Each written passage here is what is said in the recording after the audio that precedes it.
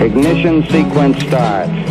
6, 5, 4, 3, 2, 1, 0. Liftoff. We have a liftoff.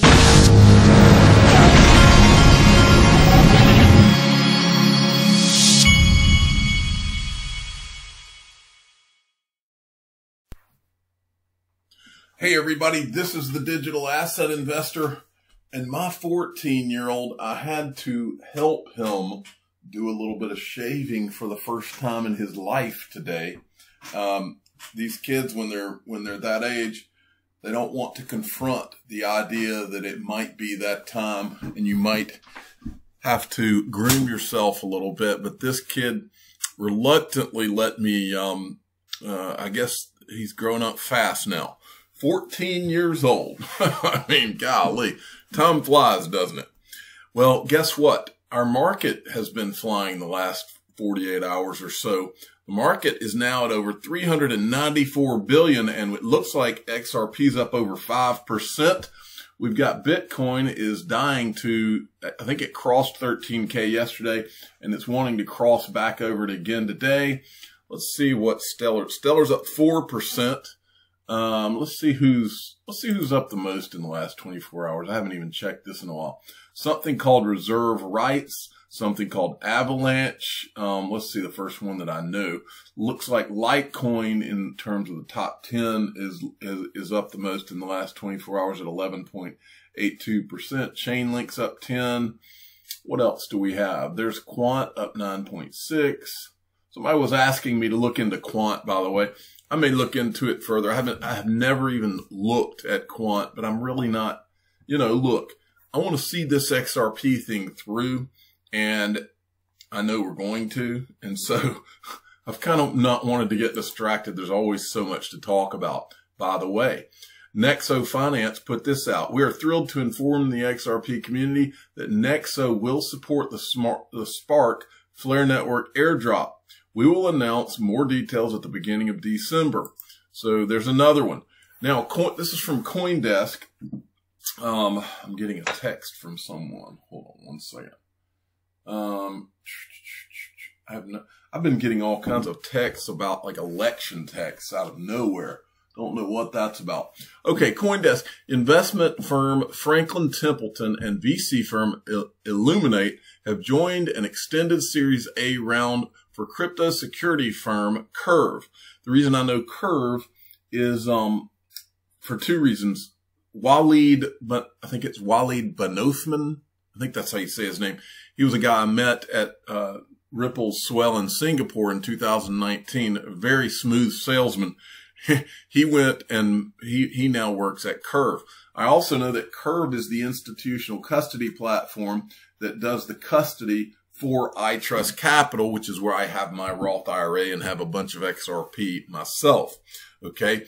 And so that's Curve. And this is interesting. It's also interesting. Franklin Templeton is also, many of you may not remember, Franklin Templeton, this is from September 2019. Franklin Templeton Investments, a global investment fund with nearly $700 billion in assets under management, has filed a preliminary prospectus with the SEC for a government money market fund whose shares are tokenized on the Stellar network. All right, so there's that. And then today, IBM and Inside R3 joined forces to expand blockchain capabilities and services across hybrid cloud. Not going to go any further into that, but I believe they're having CordaCon right now, which is R3's conference every year. Also, I wanted to send you all to go tonight at 7 p.m. Central Time. XRP Darren is doing a video called The Invisible Hand. And this guy does really good videos. He's doing this as a premiere, I guess. But you ought to go subscribe to him. Also follow him on Twitter. He really puts together some good videos. So go watch his video and give him a subscribe because you're going to want to be notified in the future of his videos as well. This guy does videos on XRP and does them well. All right. This is back to that PayPal news from yesterday. This guy's Hunter Horsley. I'm going to give him a follow. I don't know if people realize just how big of an institution PayPal is. It's bigger by market cap and users than Bank of America, Wells Fargo, Citi, Goldman, Morgan Stanley, Amex, BlackRock. Forget the banks. Crypto just leapfrogged and got a massive FI as a stakeholder. I 1000% agree with what this guy's saying. It's not about the technicalities of how they're getting into blockchain and all that. It's about the fact that you got the headline, and all these other companies, they don't know all the intricacies. They're not paying attention to all that right now. What they're seeing is a massive company called PayPal with over 300 million customers that are putting the stamp of validation on crypto. That's what's important here. And that is what is going to drive more and more companies in, whether it's companies that are adding Bitcoin to their treasury or just companies. And it's also going to get regulators to start taking this more serious. When they start seeing companies like PayPal come into the fray, they know that they've got to get off of their pins and start signing legislation that's going to really help this industry. All right. Michelle Vandenberg sent me this. This is from the Cryptic Poet. This is Brad Garlinghouse on Bloomberg, and it's more of the regulations, are not happening. So we might move our offices to Japan, which I don't understand because they already have SBI Japan. Ripple is already all over the world in 5 or 6 or 7 locations. Don't really know why they would need to move their office, but I'll go along with this. I'm getting from what you're saying that very much options to move to a different jurisdiction would be on the table. Are you serious about making Japan the new home for Ripple? Japan has been one of our strongest markets. We have a very successful partnership there with a group called SBI. They're actually our largest outside investor, and the CEO there, Kitao-san, has been an innovator and pioneer in a whole lot of things around finance and technology or fintech. So certainly Japan is one of the markets we're looking at because there is clarity, and I think really Japan is an innovator and pioneer, a very successful partnership.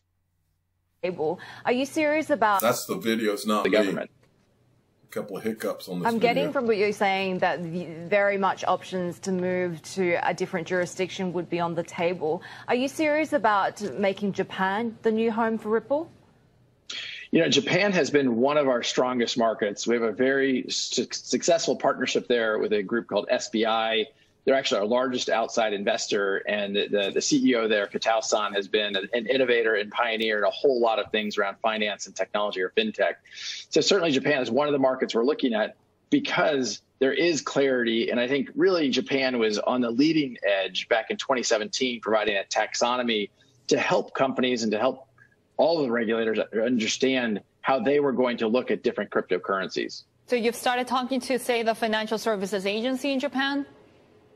Well, I'm not prepared to talk publicly about the different conversations we're having around the world yet, but suffice it to say, I think Japan is one of the countries where we think there is clarity and there has been specificity, and that clarity allows us to engage. And our goal from the start has not been to circumvent any regulation, but we can't have it as a guessing game and knowing how the regulation is going to play out. And that's kind of what we're seeing here in the United States.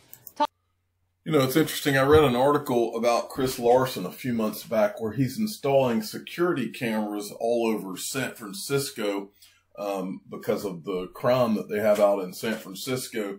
And I read that he was installing all these cameras all around San Francisco. I wonder if he plans to move to Japan as well, right after he's got all these cameras installed for... I'm sorry, folks. I'm not buying all this, but that's all I'm going to say about it. I'm not going to comment a whole lot on that, but I am going to show you what XRP Crypto Wolf said. Ripple Labs has shortlisted Japan and Singapore as countries that Ripple could move to if it leaves the U.S. due to lack of regulatory clarity. Ripple CEO Brad Garlinghouse said Switzerland, the UK, and the United Arab Emirates are also potential destinations. So you're telling me that Brad Garlinghouse is going to move his family to Switzerland, the UK, United Arab Emirates, or Japan or Singapore? Okay, when I see it, I will believe it, okay? All right. XRP Crypto Wolf, Kraken launched spot trading XRP BTC, Ethereum, Litecoin, Bitcoin Cash for Japanese residents. Both crypto to crypto and Japanese yen denominated pairings are available. Kraken relaunches crypto trading in Japan as a part of its APAC expansion. And then we have this XRP crypto. Well, Forte is building. Forte, remember, is an investment by what was Spring, and what do they call it now? Was that Ripple X, or was it? I can't remember what they changed the name to. Forte is a building blockchain game economic zone that utilizes XRP. It aims to make the exchange of value between game creators and users. With the spread of IoT and robotics, XRP may be used for payments between goods or between goods and people. And then we have this. PTS sent me this. I believe this is that promotion where SBI Virtual Currencies is giving like 40 or so XRP to everyone that opens an account. But I don't know Japanese. I was just going to show you this little commercial they had. 暗号資産のこと。もっと優しく SBI VC トレード。 Okay, so anyway, it was just a little SBI VC commercial. Hey, Seiko Carmona sent me this. If it's not Bitcoin, it's a shitcoin. And then this person was retweeting Vitalik Buterin, and I guess Vitalik Buterin got offended because I can't tell. I'm assuming he's asking, including XRP. And for those of you that don't remember, Vitalik Buterin slept on the couch of Stefan Thomas, who was at the time the CTO of Ripple. He slept on his couch, and he wanted to work for Ripple, as I recall. Then he left that couch and created Ethereum. So, this guy right here, I've always thought that what he did is he jumped the gun on a smart contract platform. And it's almost like that's what Ripple wanted him to do. That's what I've always thought. It's almost like they wanted him to go out and build this Ethereum smart contract platform while they had XRP in the XRP ledger and created Codius. I don't know. Who knows? All right. And then Esoteric XRP had an interesting tweet. Exactly. Ripple board members Ken Kersen and Craig Phillips, both tied to the White House. Ken Kersen through Jared Kushner. Craig Phillips worked for Steven Mnuchin and led development for regulatory reform of financial system. Executive Order 13772. Anna Manuel, Deep State. Now, if you look at Anna Manuel, she is like a, she's on I can't remember, I always forget. I think she's a board member, but either the board or an advisor. But anyway, Anna Manuel is with the firm that Condoleezza Rice, who was in the George W. Bush administration, was. And Anna Manuel is, when you say the word deep state beside her name, that, I mean, if you start looking around, it's kind of a lot of interesting things when you go down that road. But anyway, he's retweeting this, which is this guy who's saying XRP thread, is the hype still real? I haven't played the crypto market in a long time, but I did have a lot of success with XRP early on. Why do you think XRP is going to win again? And when do you think it's going to take off? This is your chance, XRP people. I see your comments all the time, so make your best case for anyone, for why anyone should invest. And then this person says the Ken Kersen and Craig Phillips connection is what erased any doubt for me. Oh, man, I mean, there are so many things that erased any doubt for me, and that's why I have #0doubt. Tim Fargo, failure cannot cope with persistence. Napoleon Hill, that is exactly right. Failure is just a part of doing business, folks. And then the Digital Currency Group, we're excited to share our State of the Crypto Industry report. Big thanks to the 150-plus portfolio company executives who participate in our biannual surveys and let us share our insights with the world beyond. Now, I wanted to show you all this. Every once in a while, I like to show you these unstoppable domains that have either been sold or that people have for sale. This guy has this for sale for 3,888 Ethereum. It's bitcoinuk.crypto. All right. These are, and for those of you that don't understand, this is like, it's like an email address for getting paid. You can set these .crypto addresses. You can input your Bitcoin address. your XRP address, your Litecoin address. You can input all these addresses, and then somebody can pay you to this one thing, bitcoinuk.crypto. Well, look what this guy did. He bought this on the secondary market, and this is cool. You can go and look at these things.